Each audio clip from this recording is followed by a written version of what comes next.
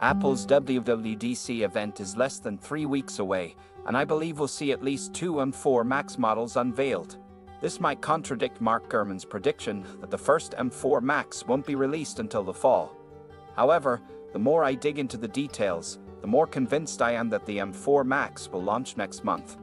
Mark Gurman has suggested that the Mac Studio and Mac Pro won't get updated until mid-2025, roughly 9 months after the M4 Max MacBook Pro is released this fall. This makes little sense to me. The current M2 Ultra Mac Studio and Mac Pro are already lagging behind the M3 Max MacBook Pro in several tasks due to its significant graphics advancements, including hardware ray tracing. The M3 Max MacBook Pro even outperforms the M2 Ultra at 8K editing, despite lacking ray tracing support. It seems improbable that Apple would leave the Mac Studio and Mac Pro with outdated M2 Ultra hardware for 9 more months after the M4 Max release. The M4 chip in the new iPad Pro exceeded expectations compared to the M3, indicating that the M4 Max will significantly outperform the M2 Ultra. Gear One's review of the M4 chip highlighted massive advancements in memory bandwidth, latency, and an overall 8% IPC improvement, excluding the gains in Geekbench and clock speed for the performance cores, E-cores, and GPU cores. This suggests that the rest of the M4 family will see substantial improvements, especially the M4 Ultra.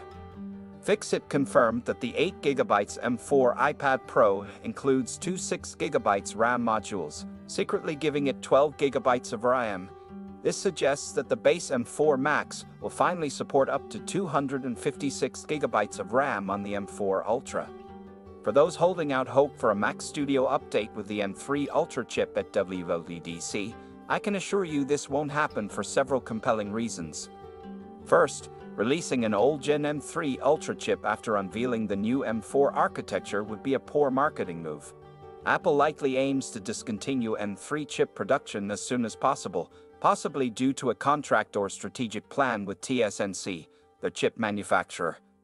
This transition is expected to be completed by spring 2025, coinciding with the rumored replacement of the last M3 Mac, the current M3 MacBook Air. The M3 chips are based on TSMC's custom M3B process node, which was a temporary solution before the full M3E technology was ready in 2024.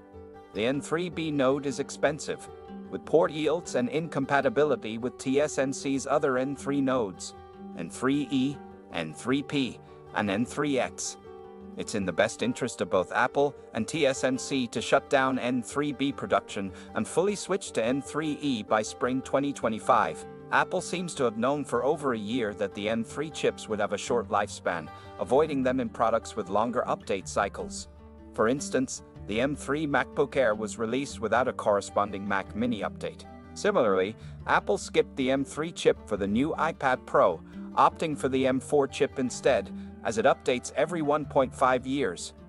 The iPad Air received the older M2 chip, and the Vision Pro headset also got the M2 chip, despite the M3 being available. This aligns with a strategy to avoid short-lived M3 updates for long-cycle products. Examining the M3 Max chip's design reveals the absence of the Ultra Fusion connector found in the M1 and M2 Max dies, used to create the Ultra chip. This suggests Apple planned to skip the M3 Ultra chip, removing the Ultra Fusion connector to save space and reduce costs.